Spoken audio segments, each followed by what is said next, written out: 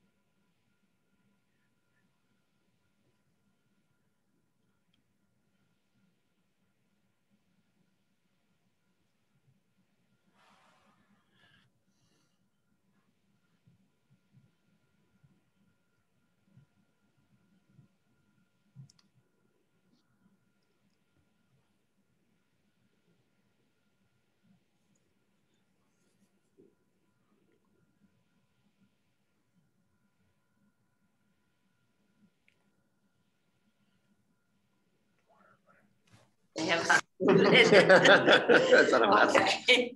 Jill, can you hear me now? Yes. Good, Yeah, and we good. can hear Thank you. you. We were having trouble with the sound, so. I think we're good. Should we get rolling? I can hear you. Oh, looks good. Let's go. But he's in a different spot. Butch, you can hear us fine? Fine, over. Good. Thank you, Bud. Okay. Yep. So how many people do we have? Can we see? Do we know how, yeah. Yeah, that's a good question.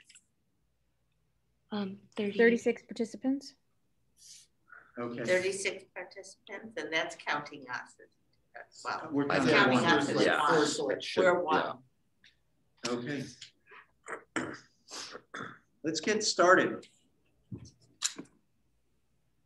So I can't see everybody that's on the call at this point, but I'm Matt Maxim, the town moderator. Welcome everybody to our COVID-19 version of our town meeting. We're here today just to discuss the ballot issues that will be voted on March 2nd, or before if you want to do an absentee ballot. We're not able, like we would at a normal meeting, we can change articles from the floor. We are not able to do that today. So this is more of a question and answer type of thing. It's really a public dialogue. It's really important. It's a bit unwieldy this way. So it's very important that everybody is concise. We will act with civility and grace towards one another. Keep everything polite. So the meeting is being recorded. There's an audio recording happening of the meeting, and the local access channel is recording it as well.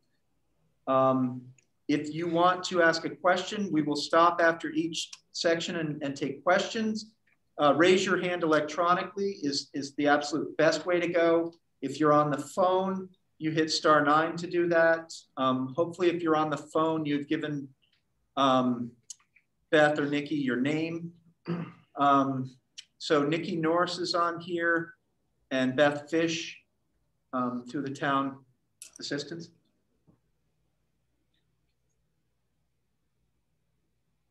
And sorry.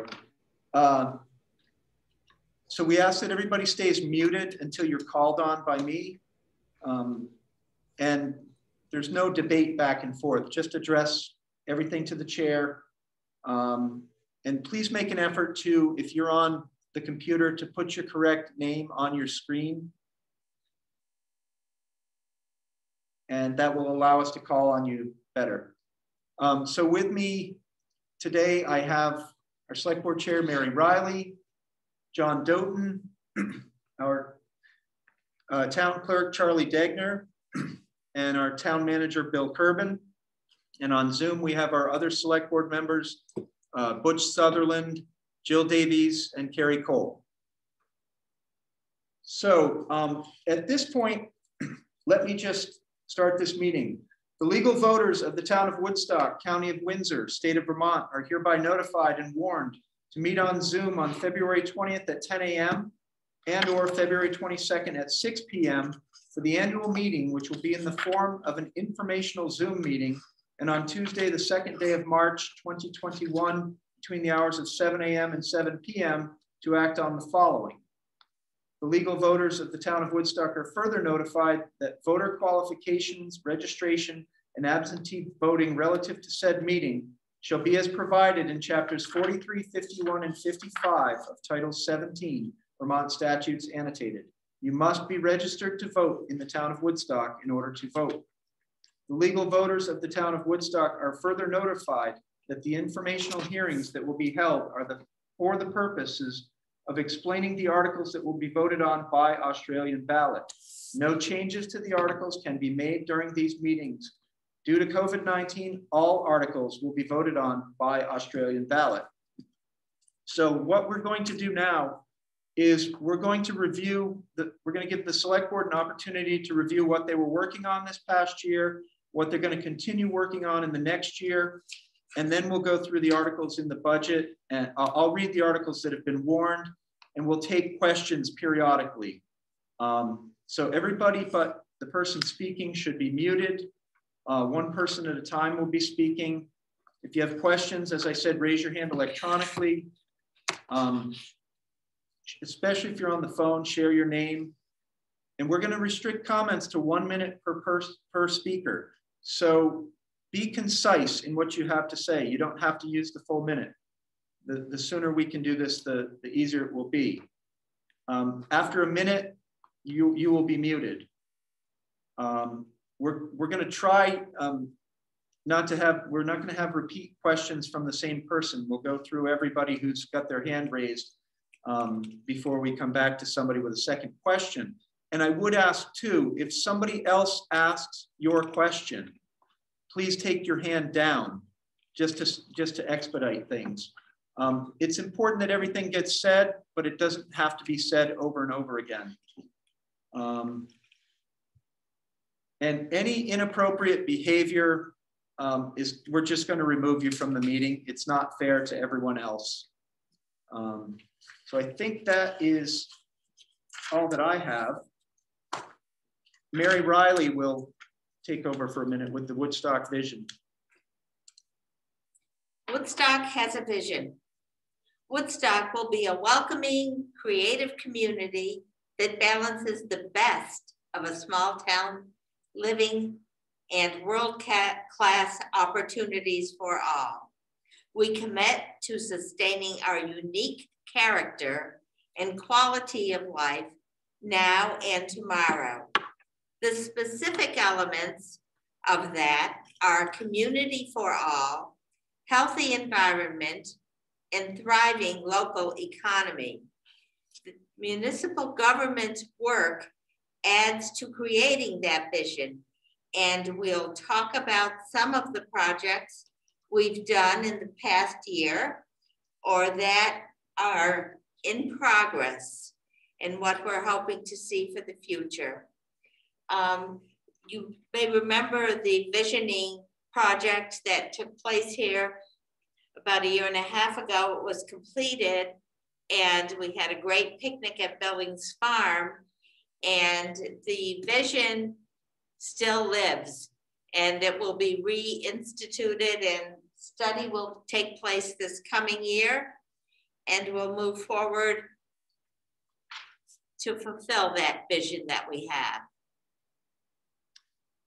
Are there any questions? Are we able to see?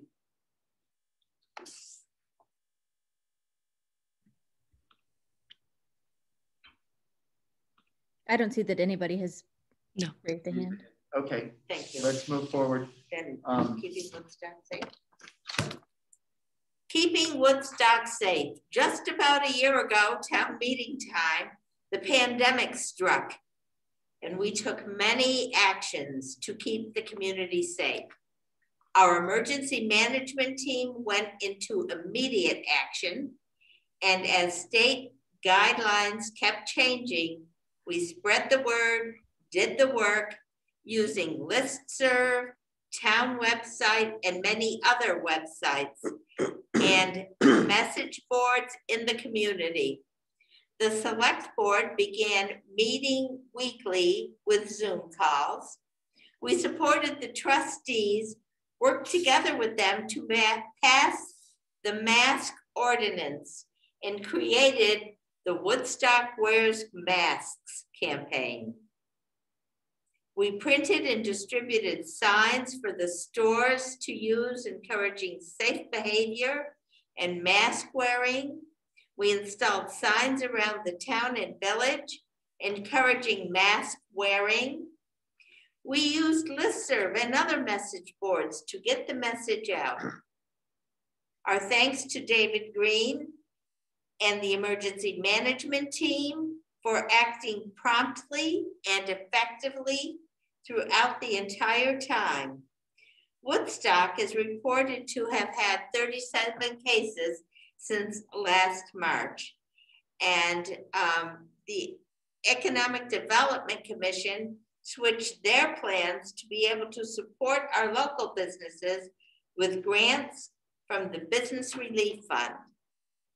EDC also moved forward with completing phase 1 of the Ottaquigi River Trail, beginning to develop options for expanding the supply of housing to be continued in 2021.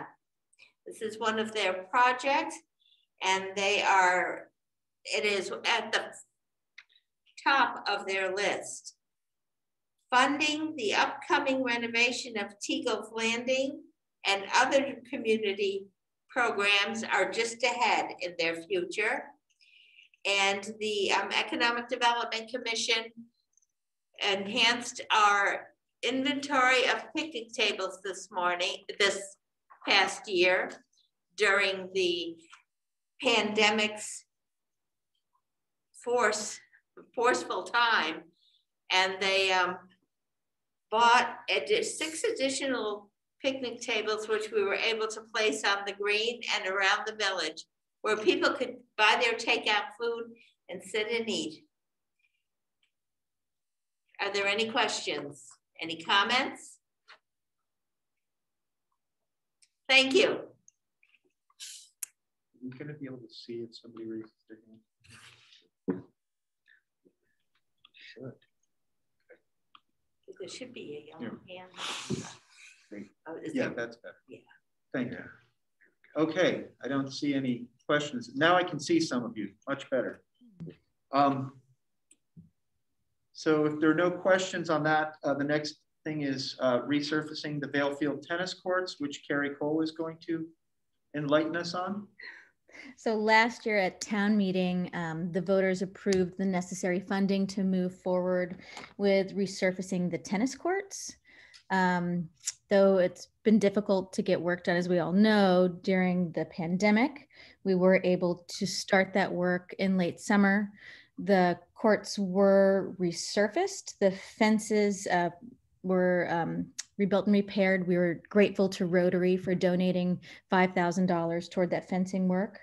The resurfacing has been finished for the 2 tennis courts and the 1 basketball court.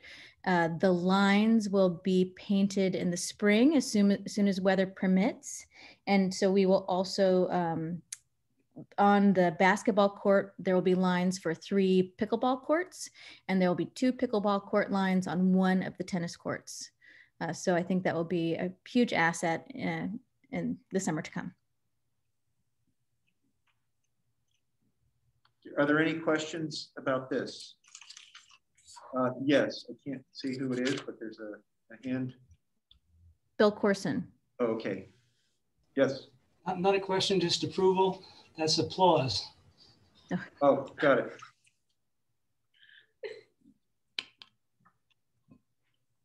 I don't see any other questions, so we'll move along. The next thing we're going to talk about is our Fire Chief David Green, who's going to cover the EMS service, full-time crew, and the EMS building update. Good morning. So a lot has happened since last town meeting last year. Voters approved a bond for a new building, and we are working on that every day. We have selected contractor DEW out of Williston, I believe. We actually have a kickoff construction meeting next week. So we're really looking forward to that. Things are going smoothly. We're hoping to break ground April 1st if the weather cooperates. Also on a side note, there are some federal grants coming out aimed at some of these buildings for COVID related. While it may be a stretch, we will keep watching them and apply as we deem necessary.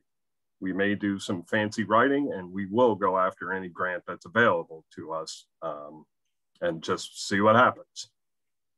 So that's pretty much it on the building. The new staff started July 1st, which was approved by voters. We hired 8 people, and things are working out very well.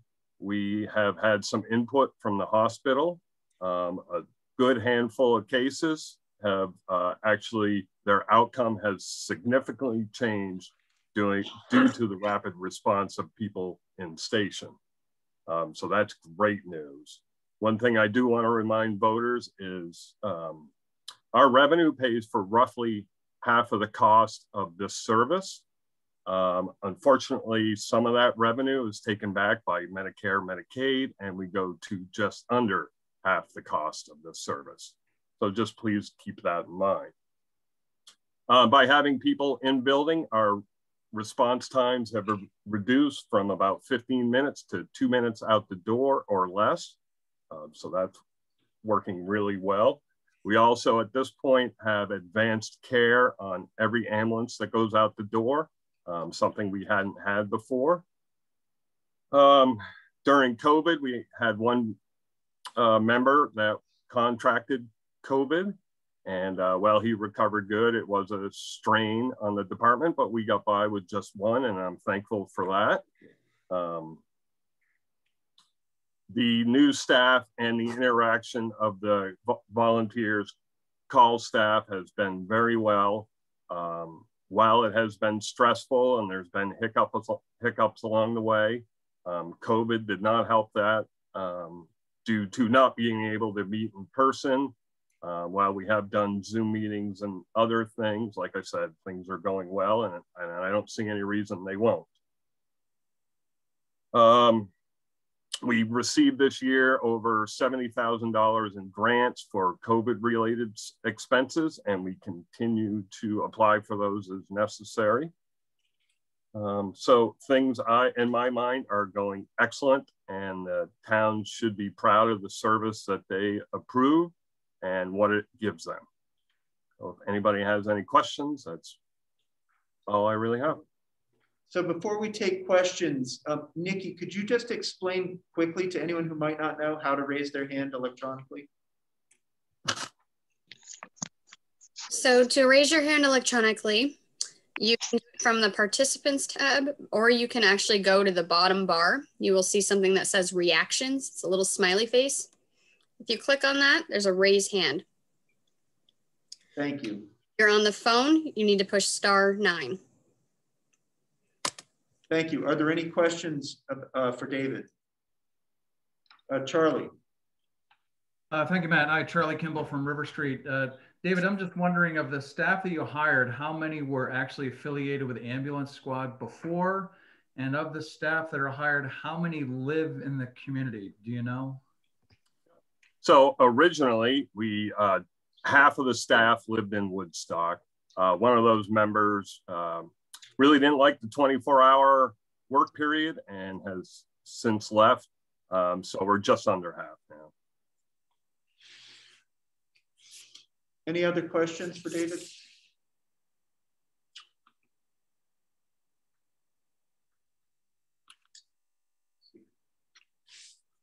I don't see any. All right. And Nikki or Zoe, if you see somebody's hand raised that I don't notice, just give a shout to me. Thank you. So the next thing is moving to the 21st century, which Jill is going to cover. So we've had a very strange year, and there are some silver linings to all of this, which is more of an effort being put into moving us into the 21st century. So now, thanks to staff efforts, we can accept credit cards for bills. We never could do that before. And in the planning office, Neil has moved the entire permitting process online from beginning to end, including that payment. And all the planning documents and zoning regulations are online and searchable. And his goal is to get interactive zoning maps online so that the Planning and Zoning Office is totally accessible via the town website. And all of this Neil's achieved within a year where our permits have doubled in volume. So we've also moved forward. All of our meetings since the beginning of this pandemic have been on Zoom, and it's been really noticeable that the number of participants has increased. So as we make changes, we're going to work out how we can continue this remote participation. So maybe we'll be looking forward to in-person meetings soon, but we'll have to work out how to get that remote participation too. And then another project we started is really to look at how we deal with all our paper records. If you've had a tour recently of Town Hall, then you've noticed that the third floor and some of the second floor is just full of boxes of paper and paper and paper, and they just keep growing. So we started a project to look at what do we have to do with all of this paper? How much do we need to keep? How much can we digitize? How much can we discard? And all of this is regulated by state law. So we'll be following the law, but instituting new practices so that we can go forwards and save less paper, and then we'll go backwards and sort out all of that paper upstairs on the third floor before it falls in on us. So I also want to talk about the Town Hall project. Very little's been done in the Town Hall since 1987, so there's quite a lot of repair and renovation that needs to happen. And for a couple of years now, a volunteer team has been working with 2 select board members and the town manager, and we're calling it the Town Hall Rejuvenation Project. So this year, to get started, we did some vital work to restore the brickwork on the side of the building. And we've also got a team undertaking more in-depth geotechnical and historical research to work out the status of that 1928 addition on the back of the building. They've been finding some really interesting things that suggest that this part of the building has been moving and had some issues almost from the beginning when it was built. So we really need to understand, is it good to keep it and repair it? Or do we have to start again? Or can we add to it? What can we do to it that's judicious? So we're working with architects now, and we'll be drawing some concepts about the first and the second floors. And when those concepts are ready, then we'll be able to ask for more public comment. But the sort of thing that we're looking at interior and exterior repair work. We're looking at renovating the town offices. And then we're looking at significant upgrades to the theatre, to the lobby, the audience and the backstage portions of the theatre. We really want to sort out ADA access so that everybody is welcome into the town hall and can easily access. And it's really important that we're hoping to fund this work with significant private donations and grants, and then just get a small bond from taxpayers. So the fundraising team has been busy and has raised $2 million so far. And we'll hopefully be able to update that news when we get to present all of this to everybody in spring. And then we can get more and more input as we do public meetings so that we get everybody's ideas represented before we go forward with any more drawings. And before we take questions, I thought that would be a good segue, Jill, to introduce Neil Leitner. Neil, would you take 30 seconds or so and introduce yourself, our zoning administrator? Sure. Hi, I'm Neil Leitner. I started on May 4th. Michael Brands retired after 32 years of service on May 1st. And so I've been in the office since then. And previously, I have about 20 years of experience in planning. Previously, I was up in Richmond, Vermont, doing a similar role. Fortunately, being familiar with the state statutes and things like that, it wasn't too much of a learning curve. Of course, the town of Woodstock has its own zoning regs and all that. So that was, you know, that was the thing I needed to catch up on. And it's been good so far. And all the boards have been really amazing. As Jill mentioned, we've had the COVID construction boom, I call it, really hit Woodstock. And so the board agendas have been very busy, and the boards have been very professional and responsive to the uptick. We also had Lynn Beach, she retired as well. And so I hired Brooke Blish, and Brooke is catching on quite quickly, and we're very happy to have her in the office as the land use coordinator. Thank you. And Roger Logan, is that? Yeah, I would like to advocate that this year, very seriously, the town and village begin a look at the website infrastructure. It's very difficult to find things on that website, and I'm not complaining to the staff because it's ancient technology. I would suggest that we very seriously need to make sure that we're as being as open and transparent and distributing information as easily and as widely as possible. And now is the time to start planning so that we can put this into the budget for the next year. Thank you. Bill? Yes, a question for Jill. I noticed you didn't mention Pentangle at all in the Town Hall Rejuvenation Project. What role do you see them playing in the process? Thank you.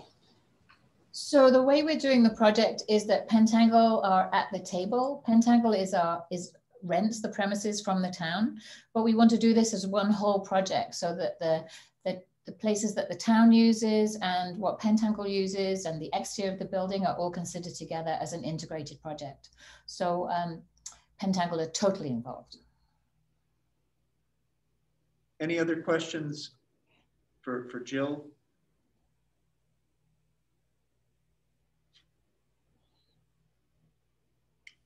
I don't see any at the moment.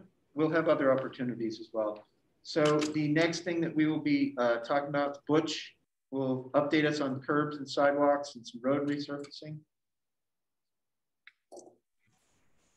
Okay, so as everybody knows, we have a major paving project that's going to be going on through the village this summer. And I'll talk about that later, but in lieu of that, we wanted to get as many of our curbings and sidewalks done as we could in the areas where the paving project was going to take place. So if you remember this summer, we did all of Elm Street, both sides of Elm Street from the bridge down into the center of town. And we did a section in front of the town hall. And we have other areas down on the east end by Maple Fields and Cumberland Farms that we hope to accomplish before the paving project starts. We could do every single curb practically in the village. There's many and many of them that are in need of repair. We're just not going to have the funds or the time to get to them all before the paving project starts. So we're looking at the worst areas and moving forward with those. The sidewalk from the Elm Street Bridge to the Congo Church or the center of town was repaved this year. And we just, with lack of funds and lack of contractors and lack of time to get things done, we concentrated more on trying to get these curbs reset. So we have a list of projects that for blacktopping in the village. I'm going to briefly run through this list, but I want you to understand that these are not, it doesn't mean it's going to happen. We've identified these areas as needed to be done. The highway crew and town manager put out with the state, put out some markers so we could identify the amount of travel, and that'll have, I'm sure, an effect when the board decides which streets they're going to pave in the future. But we have several streets at Lincoln Street, School Street, College Hill Road, Rose Hill, Eaton Place, Shirtlift Road, the Senior Lane in West Woodstock, Sawyer Road, College Hill Road, Cabot Road, Ford Street, and Stanton Street. And as I said, that doesn't mean we're going to do these. These are the streets that we've looked at and identified as a need. That's for FY 2021. For 2022, Slayton Terrace, Pleasant Street, Rose Hill, and I do not have a list of sidewalks, but I think the board has looked at the sidewalk on Pleasant Street as being used a lot because of the East End Park. And I'm sure that's on the list. So I think I've covered it. that whole total for 2021 for those streets that I named off is somewhere in the vicinity of $128,000. Are there any questions for Butch?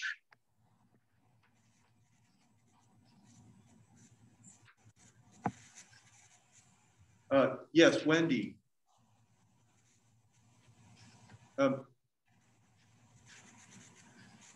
still muted. I moved on the screen, sorry, thank you.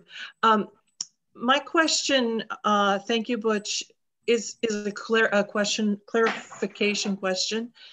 Most of the curbing and the sidewalks are in the village, and this is a government structure question. Where and how do the trustees or the village budget come into play in this department of your oversight?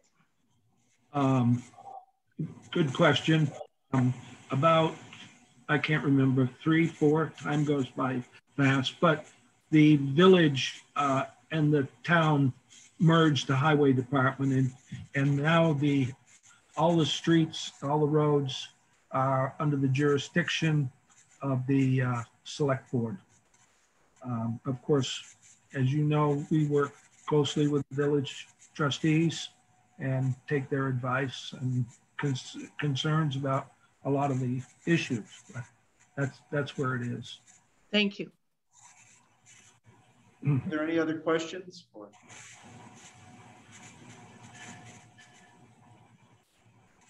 Jeffrey. Yes, yeah, I just wanted to add to something Butch mentioned, because there have been some inquiry from the public about crosswalks and striping and how that has deteriorated within the village. And I know that we've allowed that to some extent because of the project that's happening starting this spring. When that paving's done, all of that striping will be redone and in a vigorous manner, as well as the parking spaces. So everything will be restriped and redone at that point. So I just thought that people should be aware of that, because there's been some concern. Thank you. Are there any other questions?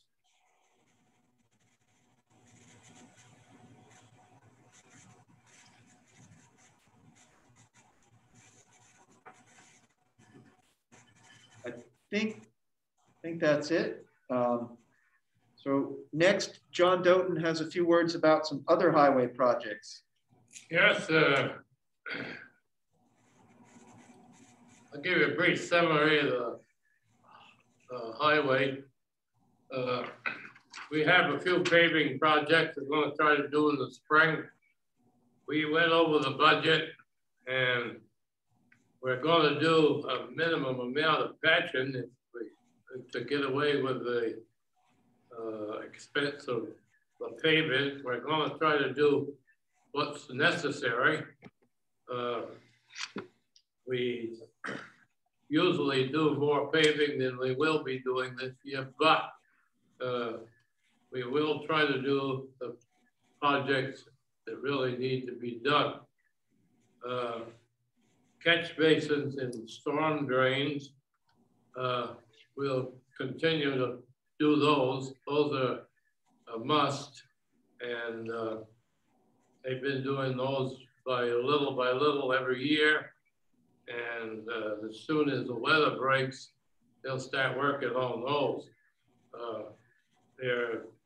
Some of the basins and some of the storm drains, the pipe and stuff is bad, and the entrance is bad. So they're gonna do those.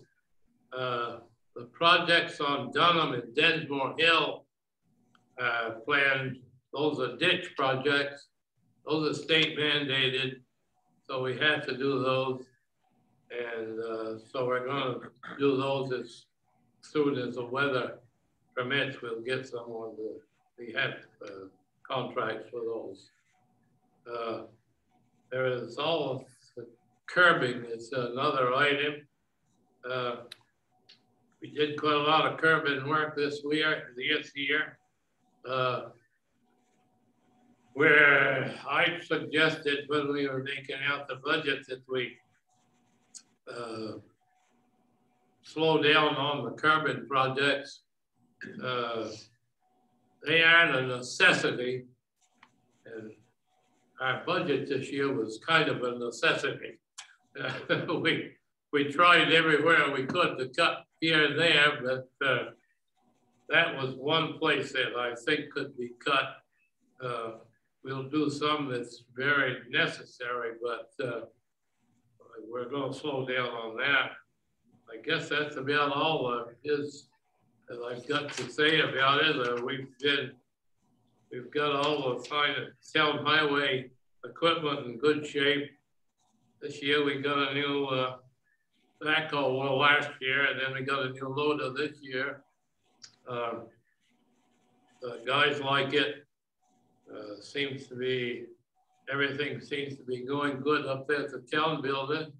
I go up there probably once a week, maybe, or try to, and to see if there's any gripes.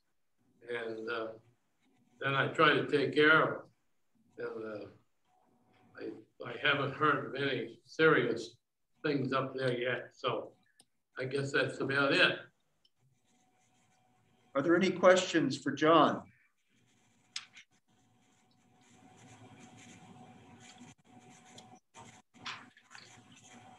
Seeing none.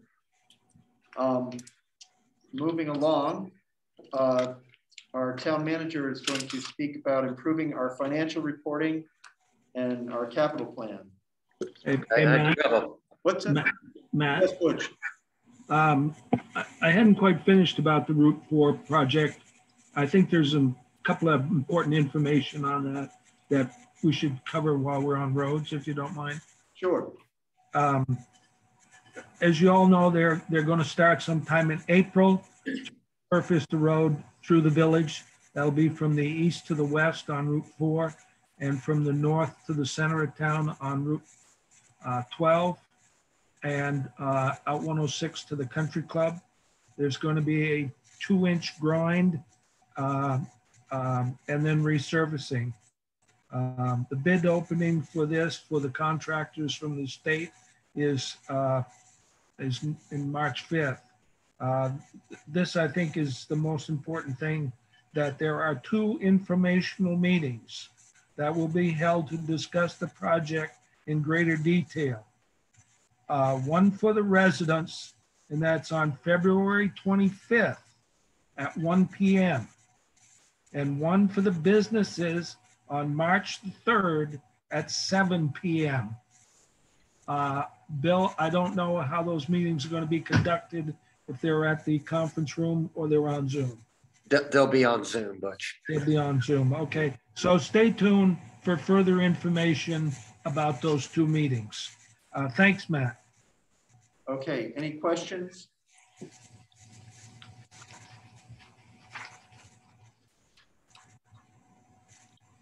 We'll let Bill take it away then. Nikki, if you want to put up the PowerPoint presentation, please, the one for financial reporting, please. Thank you.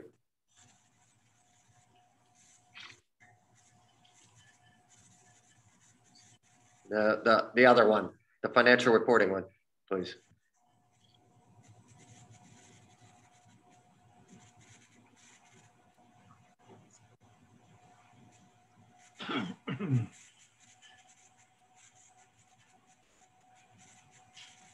Technical difficulties.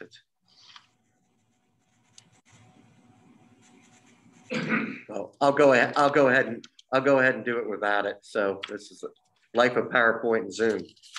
So over the last couple of months, a group of staff and select board members have been working on updating our financial process, including a capital plan. I do want to be clear that this does not reflect, okay, there we go. This definitely does not reflect on any past bad practices or management on anyone's part. Instead, we're focusing on transparency and future financial obligations. So we've made some progress here. We have designed a one-page financial statement that will be used by every department. We've also gathered financial data from 2015 to today. We built a prototype system to categorize revenue and expenses and display trends. And we began a comparison to audited financials. Next slide, please. So here we're going to have, as you can see, we'll have future revenue and expense reports that will fit on a single page, and it will be identical format for every department. So there you see the revenue versus less expense, and then we'll have the net. So this will be I think a much more transparent system, and also answer some more questions for residents. Next slide, please. So there's obviously more work to do. So we're going to complete the review for accuracy. We're going to review financial statements with our department heads. We'll finalize the format for revenue and expenditures based on feedback. We'll extend the prototype to the balance sheet, and we're going to launch the system. So stay tuned, there's more to come, please. Next slide, please. So also part of this financial process is working on a capital plan. So you might ask, what's the purpose of a capital plan? Well, one is to establish a financial plan. It's typically for 5 years for construction or acquisition of capital assets. It provides for planning of future financial resources and financing of projects. And it also identifies future financial resources required to operate and maintain capital assets once required. So next slide, please. So in building the plan, I'm working with BLCT, using a lot of guidance from that agency. I'm also looking at other communities such as Colchester, Middlebury, and other surrounding communities. The current plan will be added to. We do have a current plan, but it needs to be tweaked and upgraded. So it needs to include the following. We need to include buildings there. So things like the wastewater treatment plant, the EMS building, town hall, infrastructure, things like roads, sidewalks, sewer piping, etc. Vehicles, trucks, ambulances, backhoes, etc. And then finally, equipment, things like computers, communications, tools, etc. Next slide, please. So kind of how the proposed timeline here is March 2021. I'm proposing that we have a joint meeting between the Capital Budget Committee, the Select Board, and Board of Trustees in order to review the current capital budget policy, which was passed back in October 2017, to see if the current boards and the committee want to continue with that or adopt a new policy. To determine the financing methods. We want a pay-as-you-go versus loan. Also to discuss acquisition of vehicles policy. We also need to discuss other policies needed, such as debt management, a fraud prevention policy, etc. From March 2021 to June 2021, staff will continue to build on the existing plan and incorporate items such as buildings, roads, sewer piping, and etc. I will also meet with department heads to review current and future capital needs. Next slide, please. And then what I propose is in October 2021, the Capital Budget Committee reviews the fiscal year 2023-2027 capital budget. And in November 2021, the committee would present that capital budget to the Select Board. So, thank you.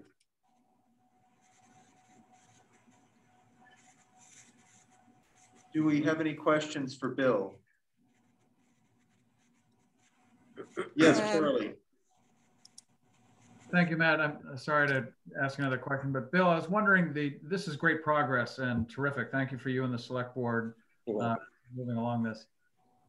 Just wondering, the software application that you're using in order to consolidate all those financial reports, I'm wondering how sustainable that is. Is it just using the existing software, or are you exporting to Excel spreadsheets? What are you doing? Well, we are kind of transferring. Currently, we use a system of Limerick, pardon me, and it's not the most effective system.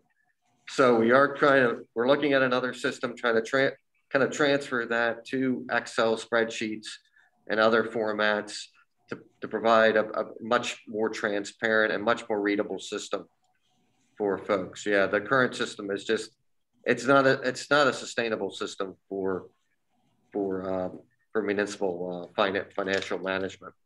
So is there an expense in the budget to upgrade the software for municipal reporting, or is you're just gonna? We should be able to do that in-house. I don't foresee any, that should all be, we should have that covered.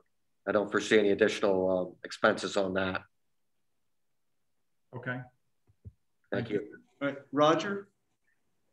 Yeah, I have a question. I'm not sure if this is the right place to ask it or a comment. I'd like to talk about reporting in general.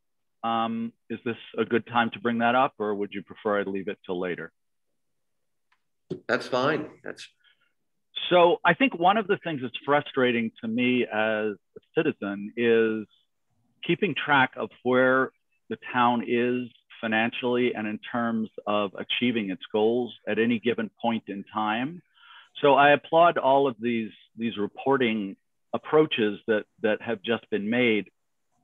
I think a goal that would be very useful would be to be doing these as a snapshot on a monthly basis, that this is the expenditures, this is what's been accomplished with those expenditures, this is how much the budget has been spent, and a little bit of an explanation of what's going on. That would just make it a lot easier for citizens to understand, kind of a dashboard of town performance.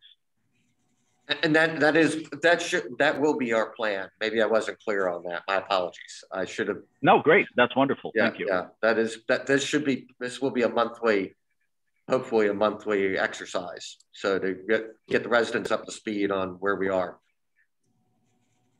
Great. Wendy Marinian.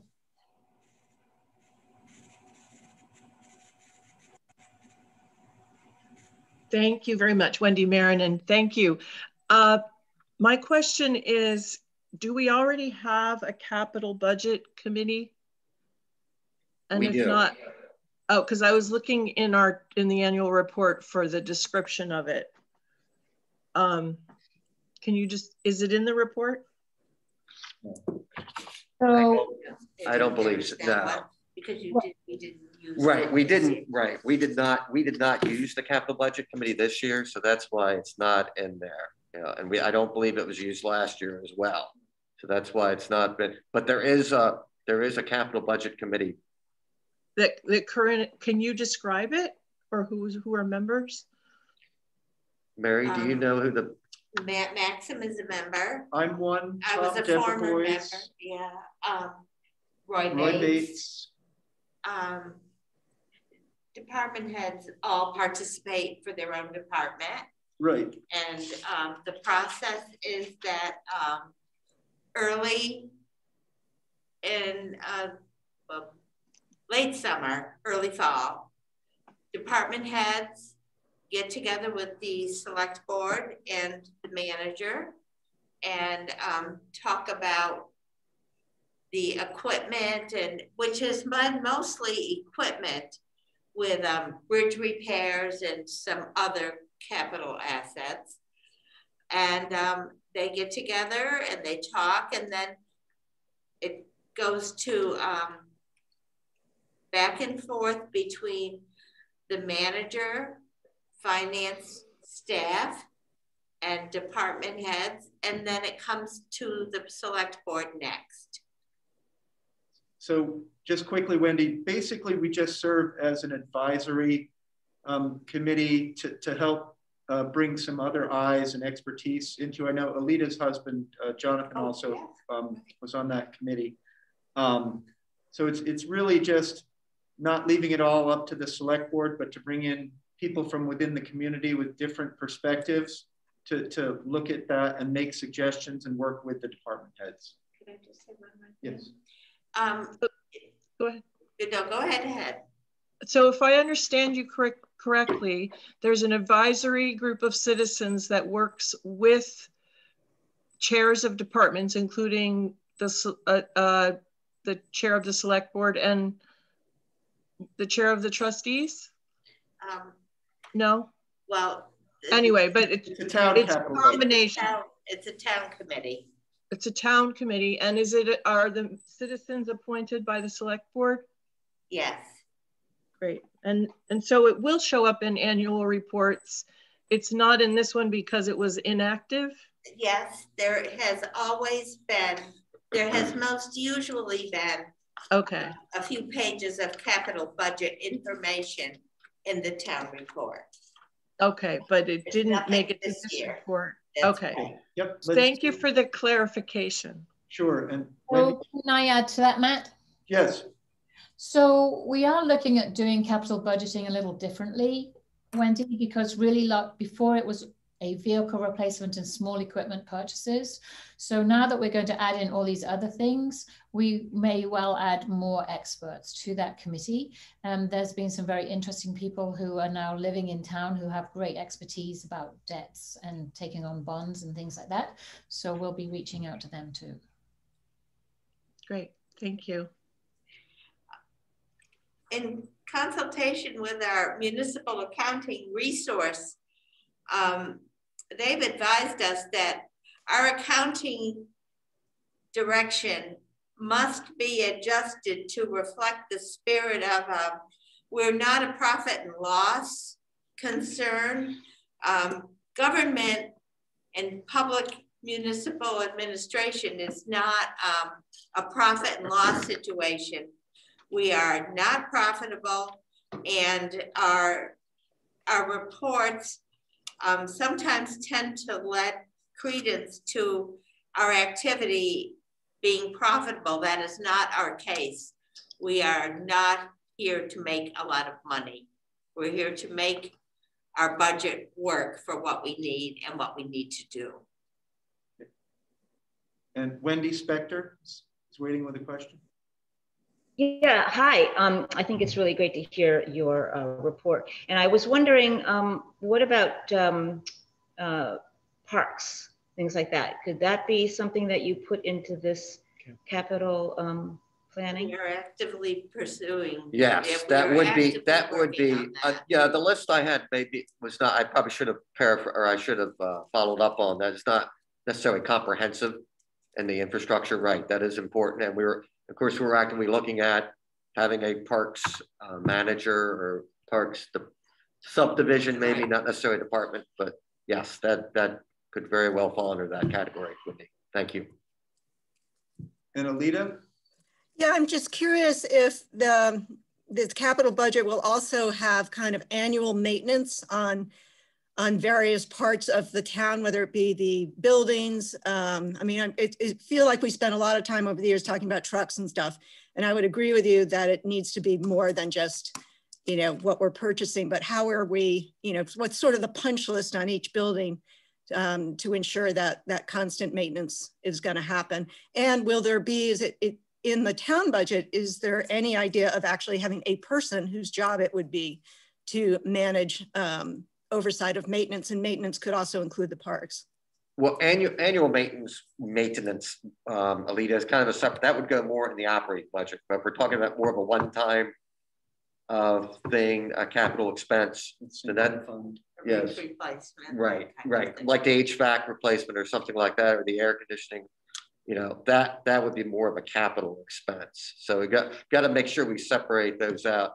But that's, that's certainly something we want to keep on our radar. Now, you raise a good point, Alita. We need to make sure that we are, especially now that we've got, you know, we're focusing on town hall rejuvenation. We need to make sure that those maintenance expenses are included.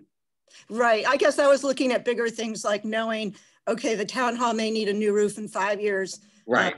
That's yes, that would fall under more of a capital expense. That's correct. And actually planning ahead, knowing, I mean, we did this in the school board with a sinking fund, which made it really easier to budget if you knew in 5 years you were dealing with 2 roofs and, you know, 1 garage, but did it really carefully for 3 to 5 years out. And that has historically been part of the capital budgeting process. I know a lot of attention is paid to trucks and graders and things, but it's everything in the capital budget. And we actually 2 years ago had a very similar discussion about getting thinking 5 years, 10 years, 20 years out. So that is a focus of the Capital Budget Committee. Yeah, I would just say from the town hall perspective, I guess being in the town hall and having read select board reports, I haven't seen that level of attention to that particular building. When you started, when the 2 years ago situation, as Matt's saying, is when the Capital Budget Committee started a transition. And some things were, what has been in the current ongoing process has been taken in there easily. But adding new things such as buildings and other significant changes, the parks and all of that, while that's operating budget, not capital budget, we have been since 2018 talking about making changes and making it significant and having our planning stepped up quite a bit. And the other piece is there's always that juggle of trying to, part of this process is to spread out the big ticket items over a number of years. So your most pressing need, you know, if we need a new fire station this year, we're probably not going to put a lot of money into town hall for a couple of years. Those are discussions that are going on, but it is great input, and I think it's valuable. Any other questions? We're about to move into the warning. Okay, so I just want to remind everybody that all of these articles this year will be voted by Australian ballot either on March 2nd between 7 a.m. and 7 p.m. here at Town Hall, or you can get an absentee ballot beforehand. You can vote early. So I'm going to read the articles. Some of these we're going to just slide right through because there's really nothing we can do about them. Some of them will need some explanation. I'll stop to take any questions after each one. So let's move along. So Article 1, to see if the town will receive and act upon reports submitted by the town officers. It's up to you. If you want to, if you don't accept them, I don't know what we do. We've never answered that question. Article 2, to see if the town will vote to collect the town general, highway, school taxes, and state education taxes on real property and all other taxes levied through the treasurer under the provisions of Title 32, Vermont Statutes Annotated, Chapter 133, and fix the dates of payment as November 5th, 2021, and May 6th, 2022. Again, we'll vote on this on Tuesday. Pretty straightforward. Article, oh, yes, Kareem. Sorry, thank you. Hi, everyone. Just a very quick question. I know there's a lot of work happening in the background regarding the school, and it's going to be discussed at the school board. And by the way, there's a date out there. Will there also be discussions that will be taking place at select board regarding that upcoming expense, or will that only happen within within the framework of the school board? Typically, it happens in the school meeting, the school board meeting. They would be more than welcome to come to a meeting. Are you specifically talking about the school expense? I'm talking about, it's not directly related to this article, but tangentially, you know, obviously a lot of people are familiar with the fact that the school needs to be upgraded, it's falling apart. So there's a group that's looking into that, working very closely with the school board. And my question was whether any of those updates relating to that projects, whether those will also be made at the select board. And I think it might be a good idea to just have updates that would be given to the select board also, because ultimately it will be an expense that will be shouldered by the taxpayers of the town. Of course, I would be more than welcome to submit updates to the select board. I think that would be, you know, the impetus would be on the school board to communicate that to the select board and bring that to them. But it's a good point. That. We would welcome that. Okay, thank you. You're welcome. there are no other questions. Article 3, to see if the town will vote to pay the town officers in accordance with Title 24 VSA Section 932 as follows: the town treasurer $12,000 per year, listers $25.76 per hour, constable $25.76 per hour, town clerk $32.47 per hour, and moderator $100 each time served. Any questions? Again, pretty straightforward. Article 4, to see if the town will vote to authorize the treasurer with the approval of the select board to borrow money if necessary in anticipation of taxes for fiscal year 2021-2022 to defray current expenses and debts of the town and sewer departments.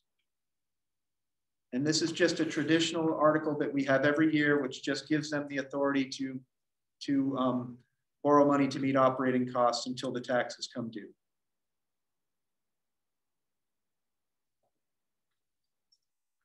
So if there are no questions, Article 5, to see if the town will vote to appropriate the sum of $6,731,068, which includes the specified sums of money to operate each department and to raise by taxation the amount of $5,018,094, which is the necessary sum to defray operating costs for fiscal year 2021-2022. And at this point, I think our town manager, Bill, will take us through this a little bit in a little more detail. Nikki, will you pull up that budget summary slide, please, or the summary PowerPoint presentation, please?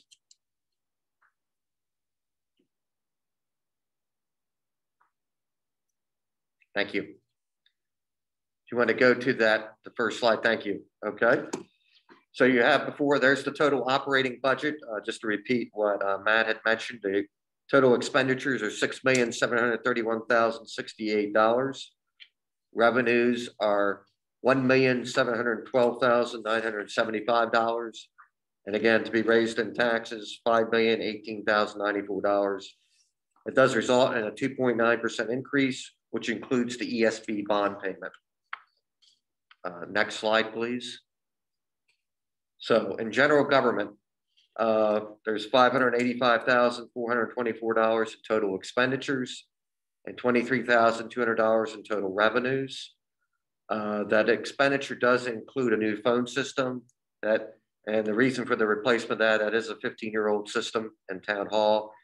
And also we're doing it now because the main frame of that telephone system is located in the ESB building, which is going to be renovated in the next year. Next slide, please. Highway Department, there's $2,020,222 in total expenditures and $177,900 in total revenues. The highway includes 2 vehicle replacements, and we've also removed a snow blower, a loader, and a dump truck from this budget. And hopefully with spring coming, we'll be able to save on that equipment and keep it in good shape for next year because we'll definitely need it. So next slide, please. The Welcome Center, we have $72,201 in total expenditures, $3,000 in total revenues. And just a note that $35,000 was moved from special articles and now is in the operating budget. Next slide, please. Said EMS fire department. We have the ambulance department where we have $1,232,835 in total expenditures and $555,000 in total revenues. And with the fire department, we have $320,250 in total expenditures and $17,500 in total revenues. Next slide, please. And just to kind of round out this summary, communications and the town police, the communications dispatch, we have $375,650 in total expenditures, $69,730 in total revenues. And for town police, we have $418,475 in total expenditures, and obviously no revenues because that is a contract between the town and the village. And that's my summary. Thank you. Are there questions on Article 5? Yes, Roger. Yeah, I think I had Roger up there first. He's muted.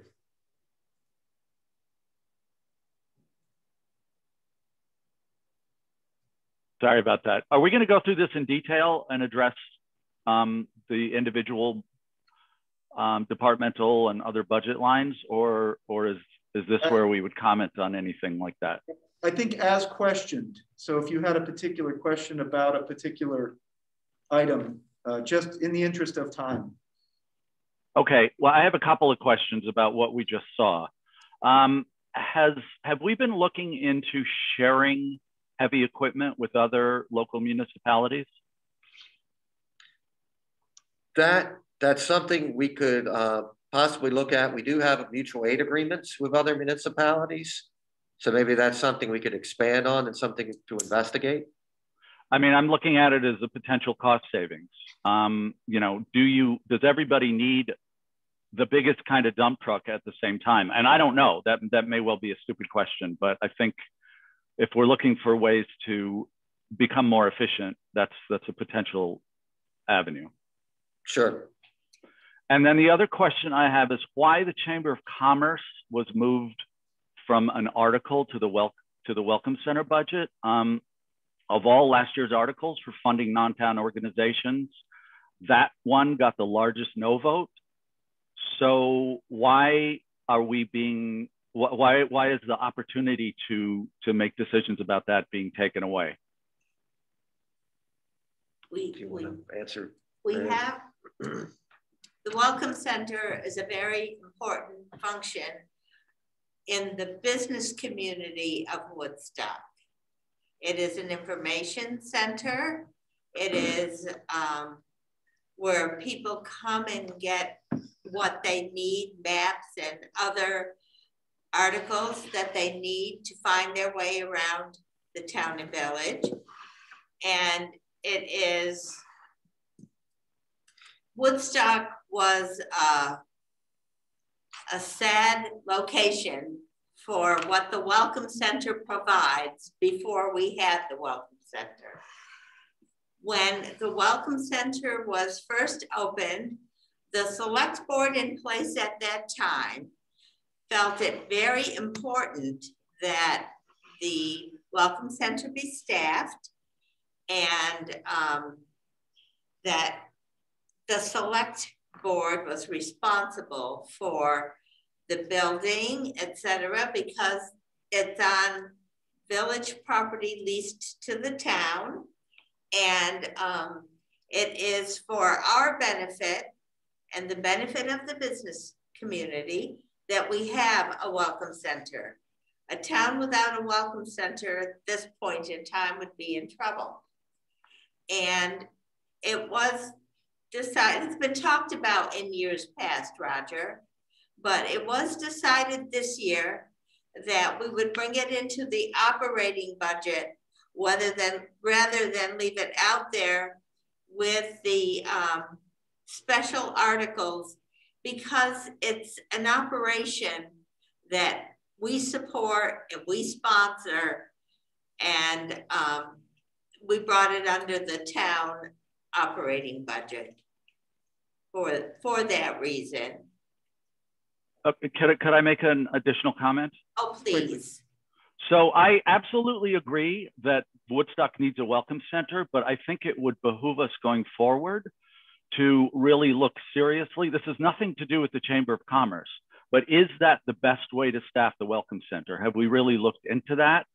And I do think it's, I'm sorry to say this, but I do think it's inappropriate to move the single largest no vote total out of the decision of the individual decision. So I understand it's a done deal at this point, but I really think it would behoove us to look at whether or not this is the most efficient way to staff that welcome center. Thank you. And I would just point out, in normal years, we would be able to address this and make changes to the budget at the open meeting. So it wouldn't be completely out of the citizens' purview to address that. Dave and Cindy Cook.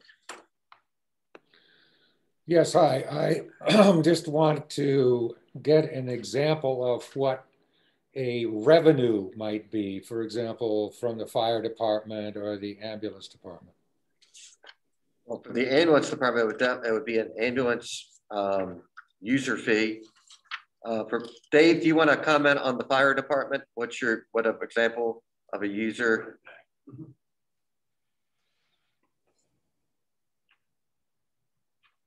Please.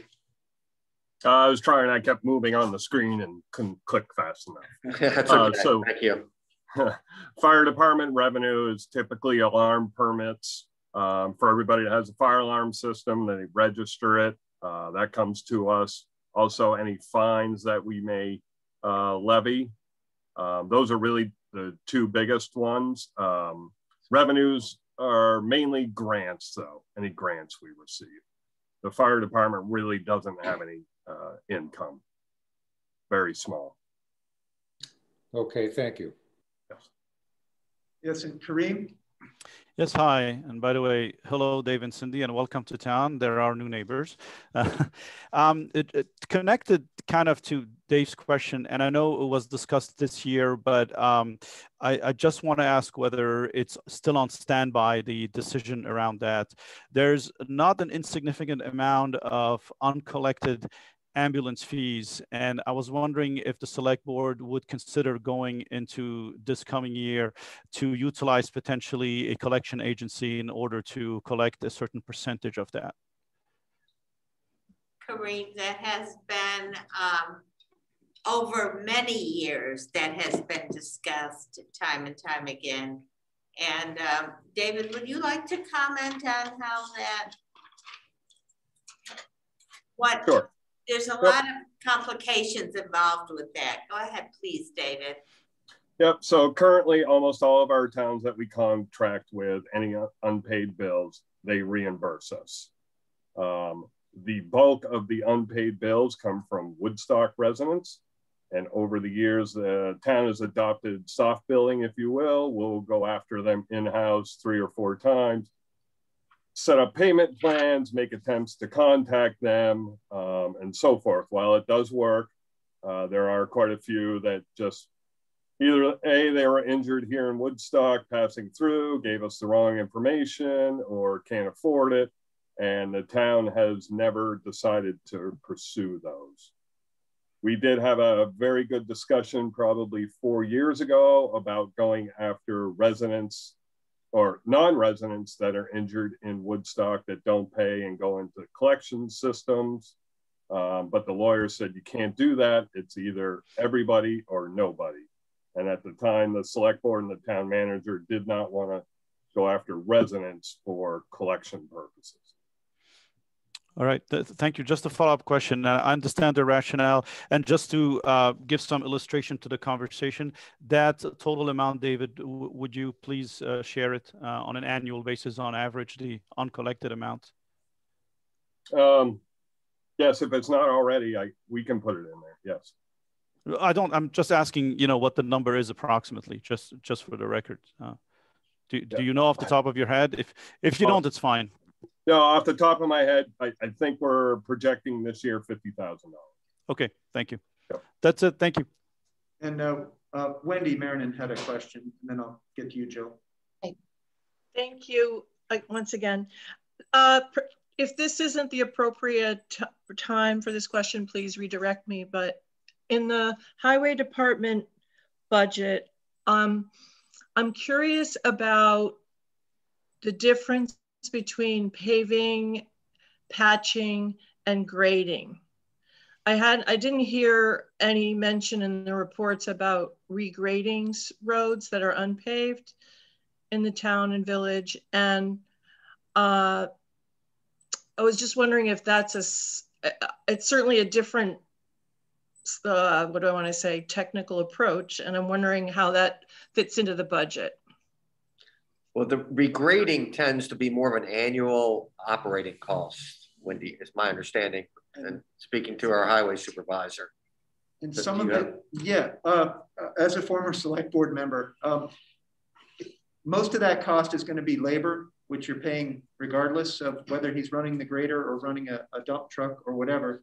But the only other piece of that, which would fall into more of a capital budget, would be the gravel that you would use to add to the roads.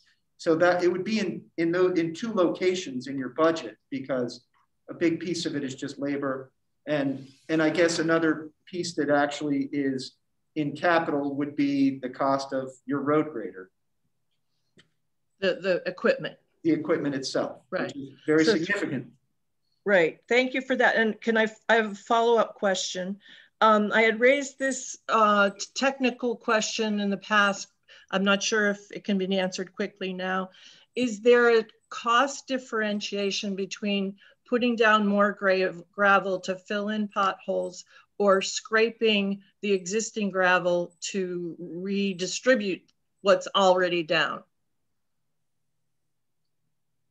Again, that would be up to the highway department. It depends on how much of it has washed away. And you have to consider, you see this road that, you know, maybe a foot deep of gravel and you think you can just go down, but there's a sub base. If it's built properly, there's a sub base and a base and then that top layer. So you are a little bit limited. I think it's really case by case. Some of the roads are very well built and some of them are very, very poorly built. There are certain hills I know from driving them for years and years that have a lot of clay underneath them and they just don't hold up. And residents can help with that by using less of that right foot as they go up the hills. We also, Matt, could I make? Yeah. Wendy, we also, we do dust control on the back roads, and the dust control, if we don't do the proper dust control, we lose several inches, I don't know the number, of surface to dust. If you follow a car down the road or a truck, and you're behind them on a road that hasn't have control, you'll see that. But we do reuse the material when they grade the road. They do the material that's already there. So, thank you. In summary, this shows up in 3 or 4 different categories of operating expenses. So it's hard to make it a line item, is what you're saying. But I just ask if it's prudent, given the number of those kinds of roads, to understand the expenses that are involved in a way, in the accounting way. I don't know. I'm not one that can say how to do it. I'm just wondering if it's something to put into your planning, your budgeting and capital plan. So I'd like to answer that. Jill, I was just. Yeah. So Wendy, the work that's being done, looking at the financial reporting, will make all of those questions much easier. So we have many, many different lines in the budget that can be added together more easily so we can track things. We'll be able to track a line called salaries, a line called employee benefits. Maybe we can have a line that says paving of graveled road, paving of asphalt roads. We'll be able to manipulate the numbers much better to answer queries like that. So it is a possibility to understand it as the cost impacts of unpaved roads versus paved. Okay, thank you. David, did you want to? Yeah, just running the highway department, I wanted to just clarify that a little bit. So it may not be in layman's terms, but it is in the budget. So if you go through and you see spot gravel, they typically put in $100,000 a year. That is for maintenance of back roads, non-paved roads. Pavement patch or paving, that is for paved roads. So it is in there, but it maybe not what you're looking for. And Jill, did you have another? Yes, I wanted to go back to the question of revenues. We had 2 questions about revenues. One of the things that Kareem has done a lot of work on this year is making sure that we look at our revenues and see how we can increase revenues so that we can our expenses go up all the time and we need to keep balancing expenses and revenues. So things like looking at the planning and zoning fees that we charge, maybe there are opportunities there to increase those. I know the town clerk's office is looking at different things that can be increased that aren't regulated by state fees. So when we do budgeting, we have to look at revenues and expenses. That was in all of those different guises. Are there other questions on the budget? Article 5.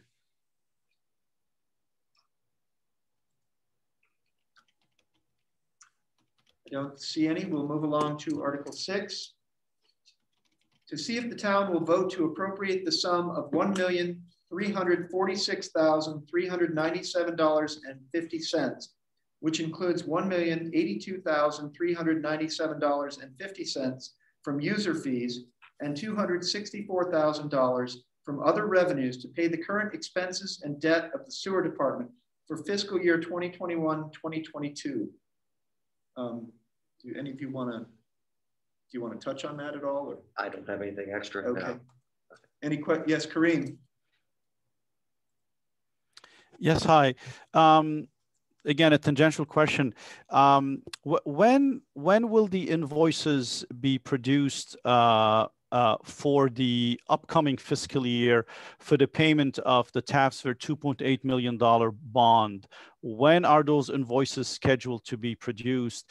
And will they be commingled with the regular user fees for the sewer users, or will they be separate bills?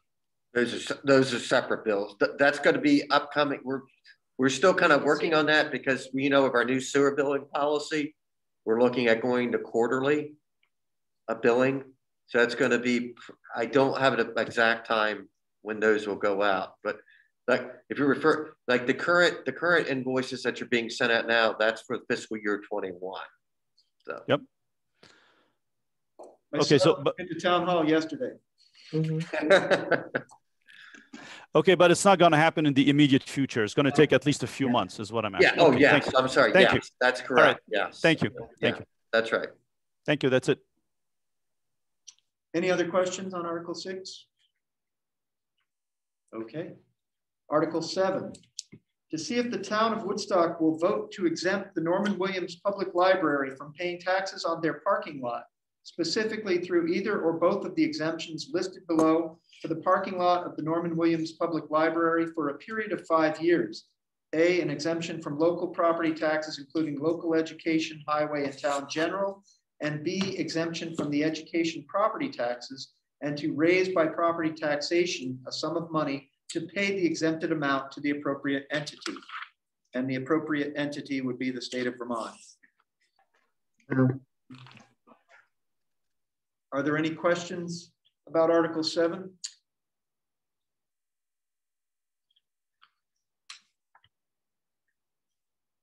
Yes, Wendy.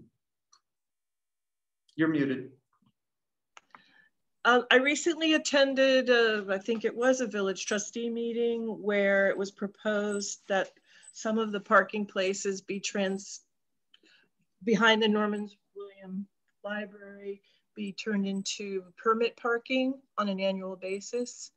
And I'm curious how someone could just explain the relationship, if there is one, between the income that the parking behind Norman Williams Library and where it goes and this request for exemption.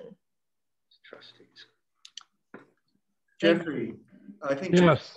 Yeah, Wendy, the village actually leases that parking, some of those parking spaces in that lot, and the income from the meters that are open to the public in that lot, as well as the income that will come from the 4 spaces that we will lease, much as we do in the Mechanic Street employee parking area, goes to pretty much break even with the expense of leasing that area. So it's kind of a break even proposition. And that's how it works.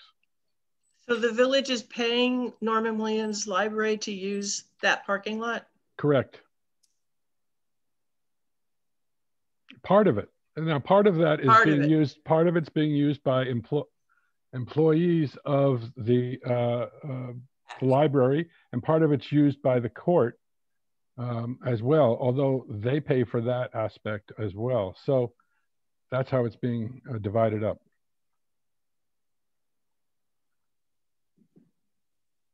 Any other questions on Article 7? Thank you, Jeff. Sure.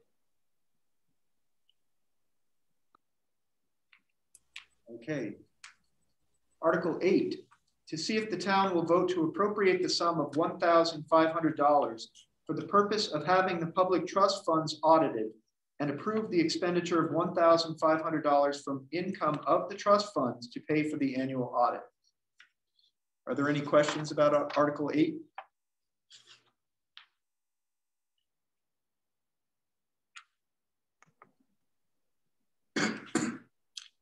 Excellent. Article 9.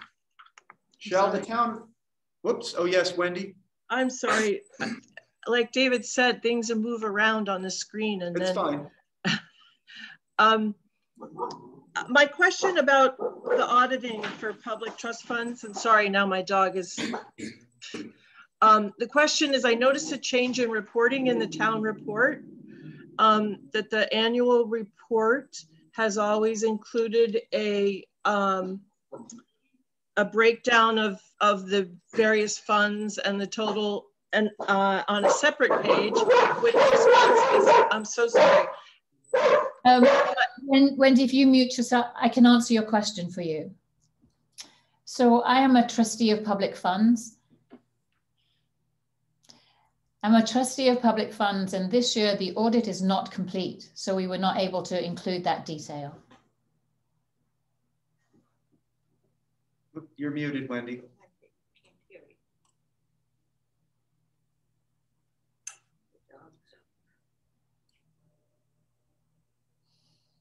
Wendy, you're muted. I think she's okay. Okay. Oh, okay. All right. Nick Selden. Hi. Sorry about that. You know, I apologize. Do you mind if I backtrack just a moment? I was trying to figure out how to raise my hand. I've never done that before on my phone. Actually, that brings up a great point. I was going to mention, you know, anyone, if we need to backtrack a little bit, I understand. This is a little new to all of us. So very much so. As long as we keep it brief and keep moving along, I'm fine with that. Go for it. I appreciate that. There was a question about the town raising funds to pay for the property tax that the library would otherwise owe. One thing that I would like to point out for consideration, I'm an attorney here in Woodstock. I litigate some cases, a lot of cases in the Woodstock courthouse. And I know that that library is towing my jurors from time to time when they accidentally park in the incorrect spot. And I would just like to put out there for food for thought, if we are, as taxpayers, essentially paying for this lot, perhaps as a contingency, the library should not be towing public jurors who are doing their constitutional duty by listening to a court case. I think it's a way to disincentivize the entire court process, and they're not paying for the lot. We are as taxpayers. So I would ask the select board to consider that perspective when making a decision. It's at the select board. It would be the trustees, but it's also, you know, those spots are not the ones that they're paying for. Correct, Jeffrey? We got a thumbs up. My understanding was it's their spots, the ones that they are using. Are those the ones that are being proposed to be tax-free? Nick, I'm not quite sure about your question. You know that jurors, that the meters were bagged when we had meters around the village green, and those were bagged for use by jurors. That's, yes, but for jury draw, where you get 40 or 50 or 60 or maybe even 100 people to the courthouse, there aren't enough bagged meters. I'm going back to my last jury trial before COVID, February of 2020. I had a member of my jury pool get towed during his day there because he parked in a library space. And I just feel... Yeah, I hear what you're saying. Perhaps Chief Blish could comment on this. Yeah, Sure. We haven't towed anybody from a metered parking space, but to clarify, there are 4, maybe 5 spaces that are specifically set aside for library staff. So as part of the lease for that lot, which is about $11,000 a year, the village or the town leases that lot. We have, I think it's 18 or 19 leased metered spaces. The courthouse sublets, I think about 11 of those spaces, which leaves 8 spaces for us to charge meters for, except on Saturdays, people from the public can park in those courthouse spaces with the meter. But aside from that, Nicholas, you may be talking about 4 or 5 of the actual library staff parking lots that are held in aside. And maybe that's what they got towed from. I don't know. I don't recall towing anybody in the last ever from that lot. So if that's what it is, then yeah, we don't have any control over that. That is, those spots are specifically reserved in the lease for library staff parking. So that would be on them too. And I don't know if this speaks to your issue or not, but we don't have any control over that. Right. It was those spaces. It was library staff. So am I correct that library staff spaces are the ones that the taxpayers of Woodstock are going to be responsible for?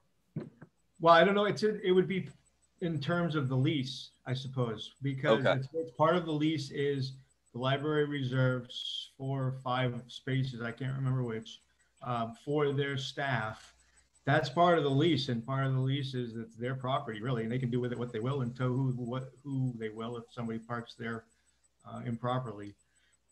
They're also very well identified, Chief and Nick. Everything is signed and everything is well signed and marked. And, you know, for jury duty, anytime we issue a ticket for somebody who's on jury duty, I'll say this much.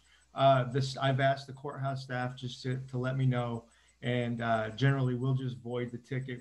We don't even count it against their 2 validated parking things that they get. But we try to be very fair and cognizant of the fact that the courthouse is in Woodstock, and part of having that benefit, I think, of having the courthouse in Woodstock is making sure we treat jurors and folks that are utilizing that courthouse very fairly. Right. My specific question was whether those 4 spaces from which jurors have been towed are the Woodstock taxpayers paying the property tax that go on those 4 spaces.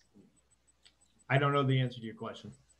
Okay. I think that would be a small piece of it. It would be a small percentage of it. But I would also suggest perhaps just a bit of communication in the future between the courthouse and the library when you're having jury draw like that, to maybe have them put a cone out in those spots.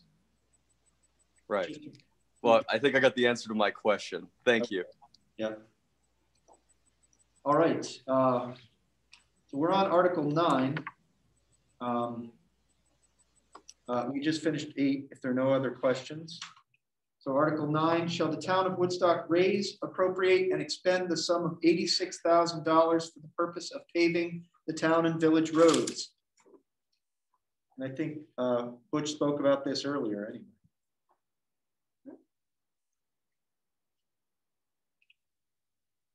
If there are no questions,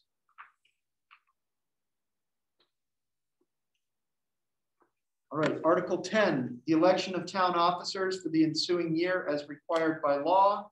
There are a number of positions that are open, including select board, auditors, et cetera. They're all listed there. This, I think, would be an appropriate time if there's anyone who is running for one of these offices who would like to make a very brief statement, it would be appropriate. I know, Jill, do you want to, since you're right up at the top of my screen, do you want to say a couple words? Sure, I will. So I've been on the select board for the past 4 years, and I'm running in this election to continue that position. I think we all live in a wonderful town, and we're all very proud of it, and we're reaching a critical moment.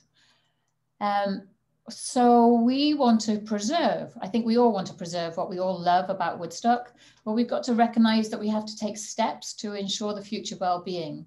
Sometimes what we did in the past isn't enough to maintain our streets, our sewer lines, and the ambience that we live with and the values that we all have here and recognize.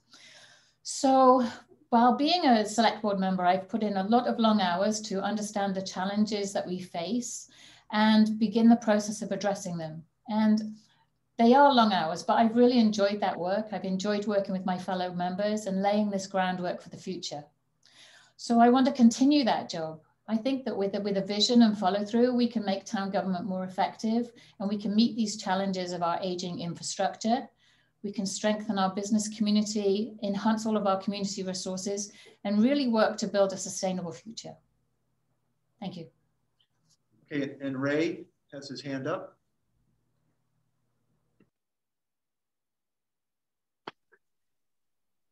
Yeah, hi, I'm Ray Bourgeois, and some of you know me, some of you don't. I am running unopposed, but I'm running because I want to see the town improve itself. I want to see a capital budget that's workable.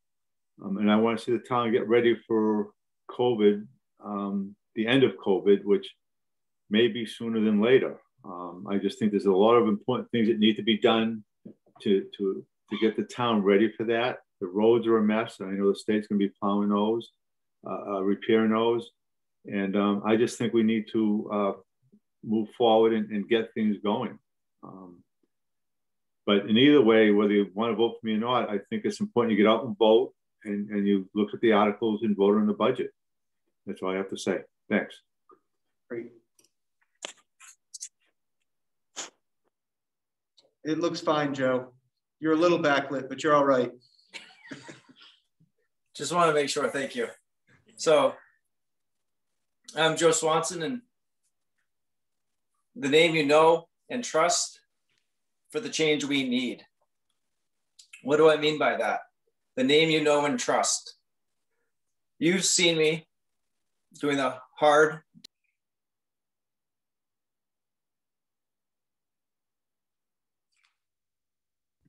Oh, I think you got muted, Joe. Sorry, I'm not sure what happened there.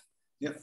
You've seen me doing the hard, dangerous work, rescuing people and their pets from rapidly rising floodwaters during a rain. Doing hard work, grant writing and improving our infrastructure. I wrote the grant that brought in the EV chargers station on the East End.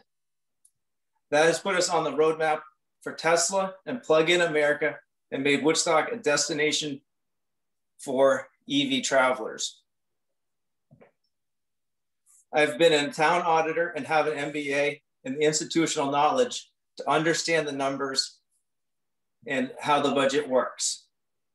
For the change we need, what do I mean by that? The select board in its current configuration is in a gridlock and is not working for the best for Woodstock. As a select board member, I want to foster community cooperation, work with other select board members, the town manager, and community stakeholders to bring Woodstock forward. I have a long tradition of civic duty, and I see no higher honor than serving as an elected official to Woodstock. Thank you. Thank you, Joe.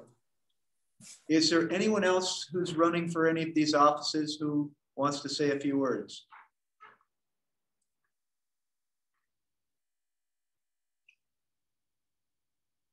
Great. Article 11 then. Shall the town of Woodstock appropriate the sum of $500 to Green Mountain RSVP and Volunteer Center of Windsor County to develop opportunities for people aged 55 and older to positively impact the quality of life in the community of Woodstock through volunteer service? And I think all these special articles, if there's somebody who wants to say a few words, as long as you can keep it brief, we'll do that just for informational purposes. Yep, 1 minute. I don't see anybody. So Article 12.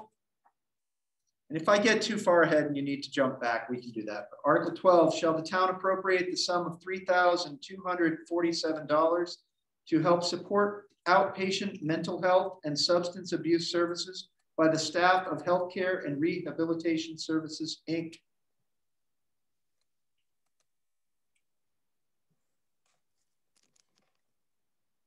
So I don't see anybody raising their hand on this one.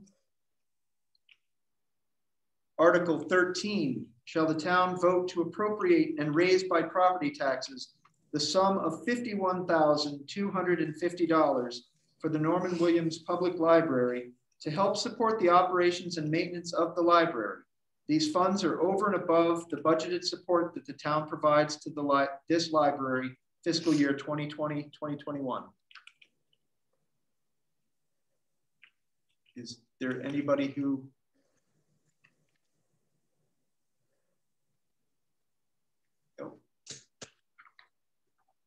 I don't see anybody. No. This is Ron Miller. Yes. Oh, hi, Ron. Hi, I'm the president of the board of the library, and we do appreciate the support that the town gives for our operations. The taxpayers are providing about 40% of our total operating budget. That includes what the select board has put into their budget, plus this special article. And it's crucial to our continuing to serve the community at the high level that we try to provide. We raise 60% of our budget on our own through our fundraising. And so we feel the town is getting a really fine library for the size of the town and the amount of taxpayer money that's going into it. So we hope that the voters will agree and will support us for another year. Thank you. Thanks, Ron. All right, Article 14.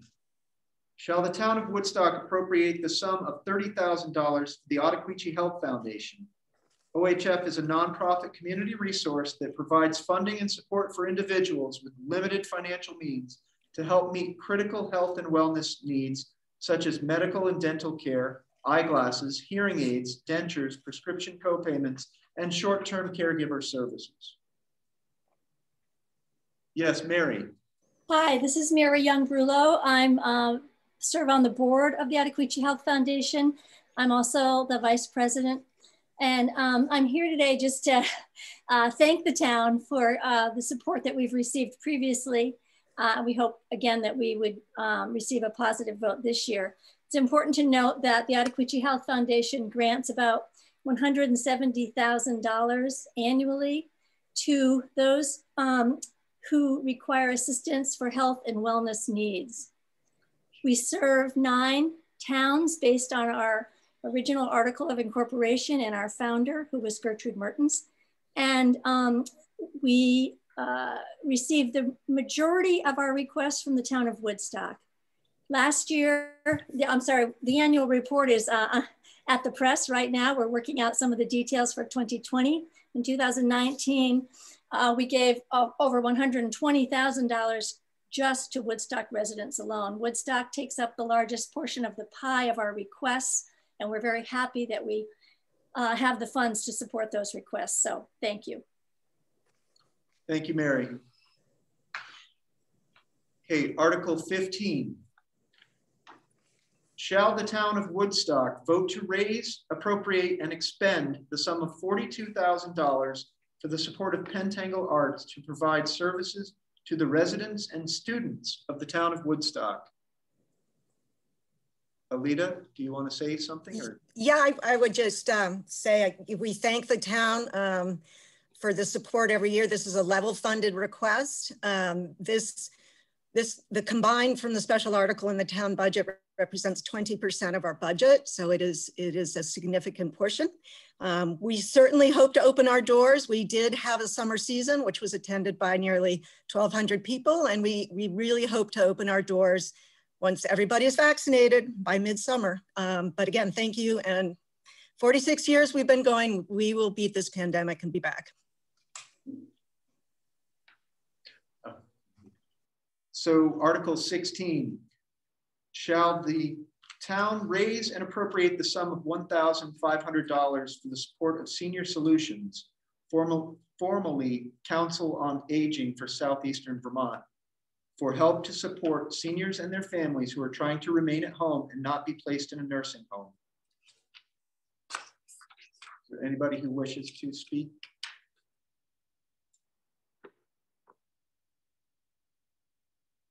Okay, seeing none. Article 17, shall the town appropriate the sum of $3,000 to Southeastern Vermont Community Action to assist Woodstock in responding to the emergency needs of the community and providing all available and applicable services to families and individuals in need? Is there anybody here that wants to speak for SEVCA? Seeing none. Article 18, shall the town appropriate the sum of $1,250 to support programming of the Spectrum Teen Center? Our objective is to engage teens in healthy activities and make youth feel supported, welcomed, and included. There is no charge to attend our program. Anybody wish to say anything about this? Okay. Article 19, shall the town raise and appropriate the sum of $1,466 for the support of the Public Health Council of the Upper Valley to help continuing public health coordination for residents in the areas of substance misuse, elder care, oral health, emergency preparedness, and healthy living?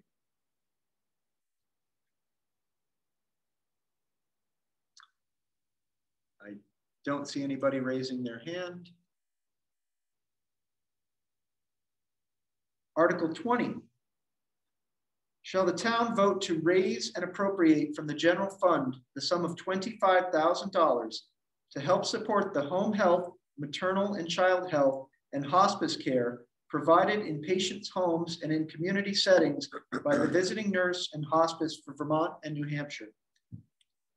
I would like to say on a personal note, my father spent 4 months in hospice care this past summer and fall. And this is probably one of the greatest values, to give this money to this organization. Letting somebody die with dignity in their own home on their own terms is the best final gift that we can give to anybody. So I wholeheartedly support this.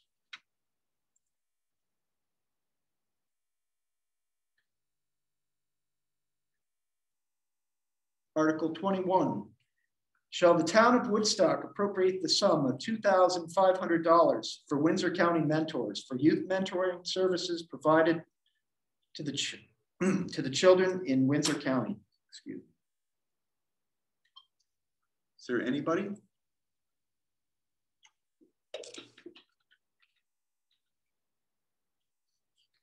Article 22, shall the town raise and appropriate the sum of $2,500 to support the mission of WISE, Women's Information Services, Inc., in providing free crisis intervention and support services to victims of domestic and sexual violence and stalking? Is there anybody here?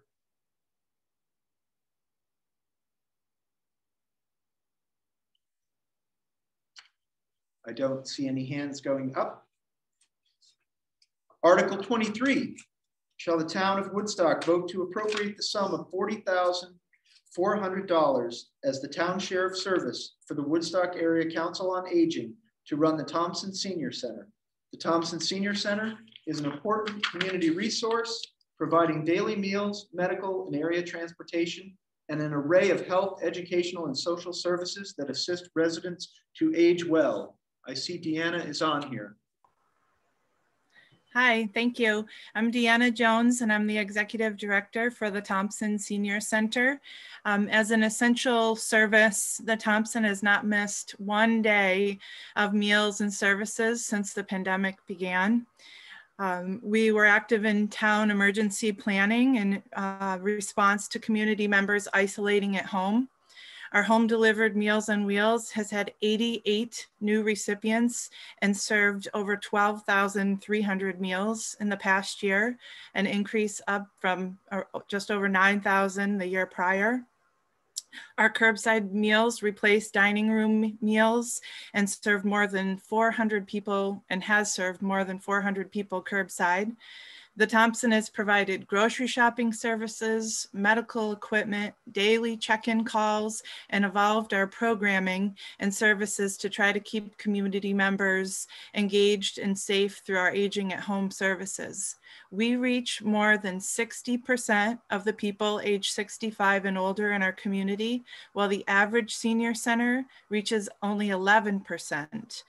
With an average expense budget of $600,000, the total $51,000 that we ask from the town of Woodstock is just one of the critical components of to funding our operations, and it represents about 8% of our budget. We work very hard to fundraise, write grants, and receive donations from participants, and utilize all of our resources while carefully managing our expenses. We're so thankful for the support and grateful to be in the town of Woodstock to provide these services. I'm pleased to be here and answer any questions that there might be as well, but thank you. Thank you, Deanna. Liza, did you have something to add? I did. I'm Liza Degnan, live here in Woodstock and have the extreme good fortune of chairing the Thompson Board of Directors and have for a number of years. And it's a wonderful organization. I know you all know that. But I just felt like letting out a cheer for the Thompson in this particular year, which has been so very challenging. And Deanna and her team have been so very successful, particularly for the residents of Woodstock, for the other communities that we support as well. But thank you for your support, for your curbside lunches, and for making sure that your neighbors and friends make their way to Meals on Wheels when they need it. So thank you. Really appreciate it. Thank you, Liza. And Roger?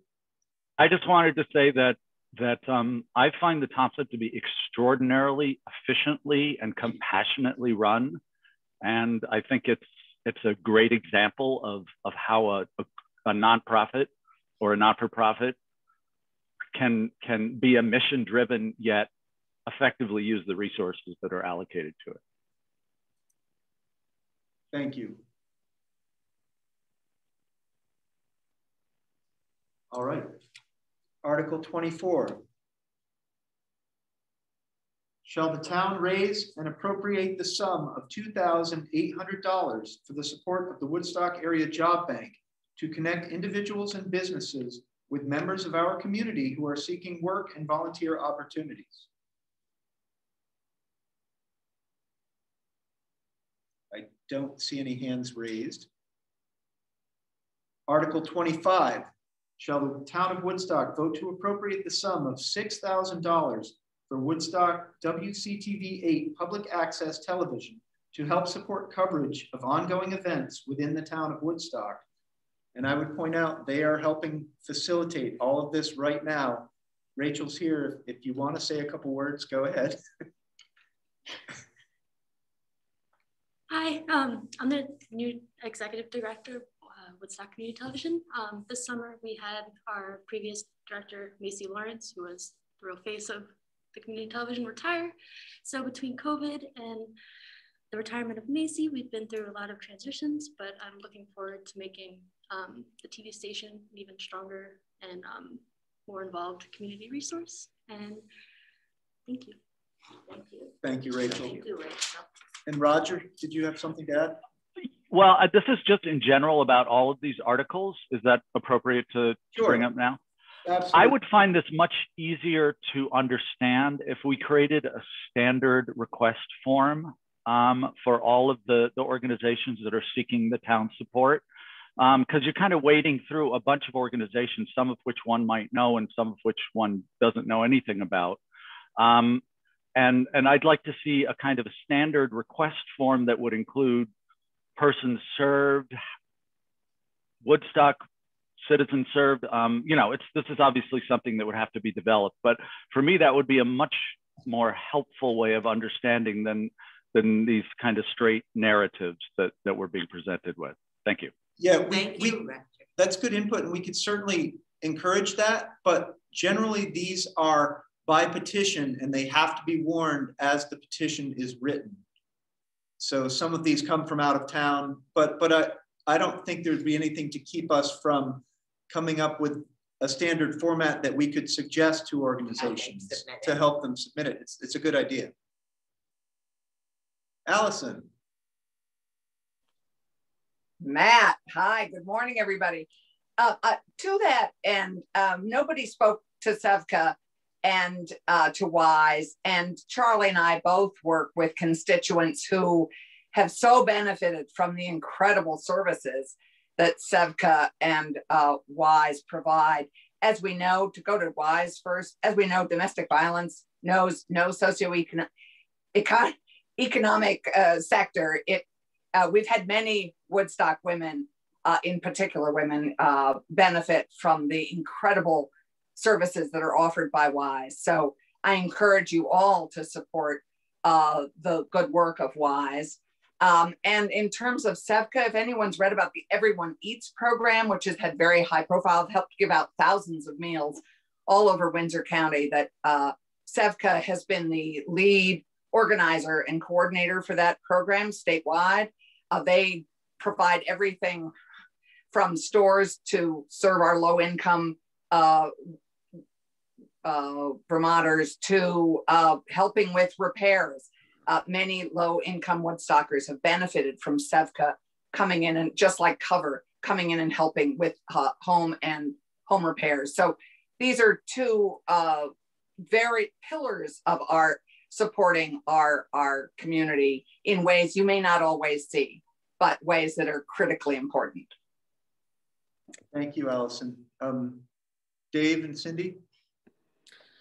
Yes, hi. I have a question about the articles in general that are after the ones for operating costs. How do we as voters know what the impact on the tax rate is going to be when we decide to support or not support one?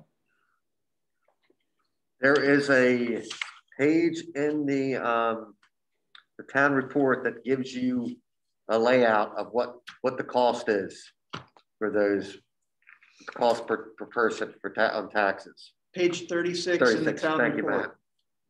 Okay. Thank you. You're welcome.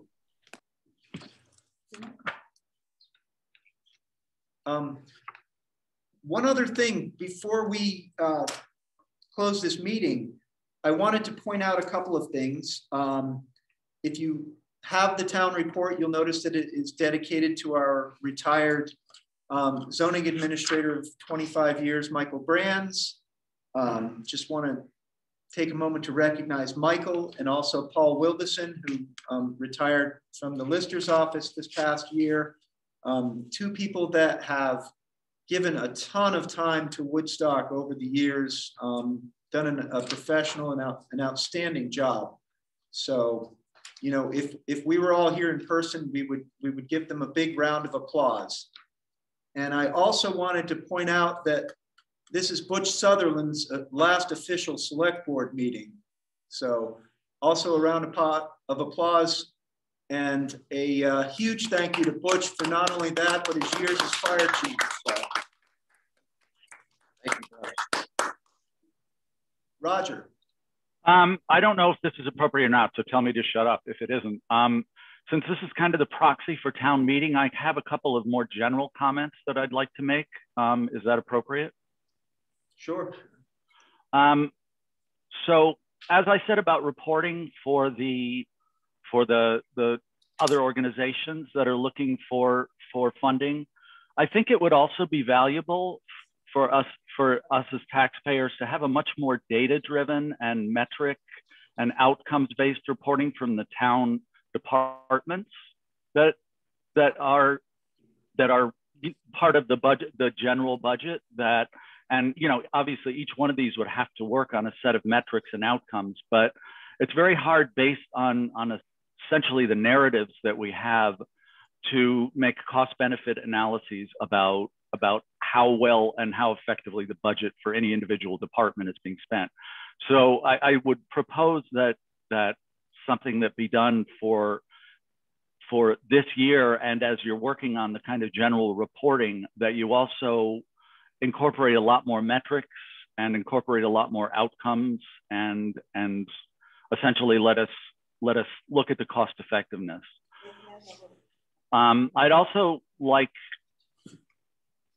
to propose, and I don't know how controversial this is or not, but one of the things that makes it difficult to roll up information is because we have two different entities running this municipality. And I, for one, do not see a particular advantage in that. And I could certainly be wrong. There may be great reasons to do it, but I would like to, but I think we would be well served to explore the implications of combining those two entities of government into one. Thank you. You are right on the 10 to 15 year schedule for that to come up. Okay. It has to do with cattle grazing on the green, as far as I know. Charlie, and then Jeff. Yes, thank you, Matt. And I do agree with the notes in the chat that you guys have run a very good meeting. So thank you very much for all the preparation you did for it. I just had one question about highways, and that is on Route 12 North, as you're headed still within the village, as the river is on the right, the brook, I'm not sure the name of it, right by the dam. There's substantial erosion that continues there right before the section that got repaired. So I don't know if the village or the highway crew is looking at that, but from the other side of the falls, when you're looking up, you can see the erosion there, and it's pretty, it looks like it could threaten the embankment there. The second thing is that usually your elected state representatives foist themselves upon you at a town meeting. We're not doing that. But Senator Clarkson and I are going to have a meeting next Saturday, which is an open meeting to ask your legislators questions, get an update, and I'll post that Zoom link in the Woodstock listserv and also in the Front Porch Forum.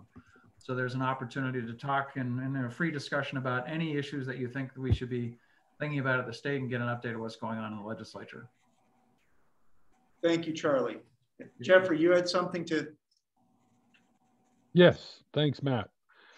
First, I just wanted to thank, I'm seeing it in the chat, but I wanted to say publicly to thank the select board, the municipal manager, and our town and village employees. This has been a wonderful presentation, and I really think the public input and questions have been very good as well. I would like to point out, going back to Article 3, where we discussed to see if the town would vote to pay the town officers. And I just want the public to know that you don't see the stipend that is usually given to the select board members, because they voted to not have that in the budget and to forego that stipend for at least for this next year. And I applaud that. They work so hard that's hard for the public to understand how much work they do with no compensation for the year going forward. The village trustees have also decided to forego their stipend for the year forward. So, but I really applaud the select board for what's happened today. Thank you very much. Thanks. I would point out too that Jill did a lot of work and went to a training on how to run this Zoom meeting, gave us some very invaluable input. So that is a thank you to you, Jill. For me, it made it work. So thanks. If nobody has anything else, I'm going to go catch up to the Boy Scout troop, who's very active today. Move we adjourn. I don't think we have to, since it's not an official meeting. Oh, we are adjourned. It's select board. Thank you all. You're Thanks, welcome. everybody. Thank you. Thank you, everyone. Bye. Bye. See you Monday evening. Oh, yes. That is what I forgot. We will repeat this Monday at 6. Nikki, were you going to post, screenshot the information for voting, if anybody has any questions? And you can always find it at townofwoodstock.org. But basically your ballots are available at the town clerk. You can always get a hold of Charlie. You can get town reports here or online. Here we go. Yep. There we are. Thank you, Nikki. Farewell, Nikki. Everyone. Thank you, Matt. Thank you, Matt. Good job.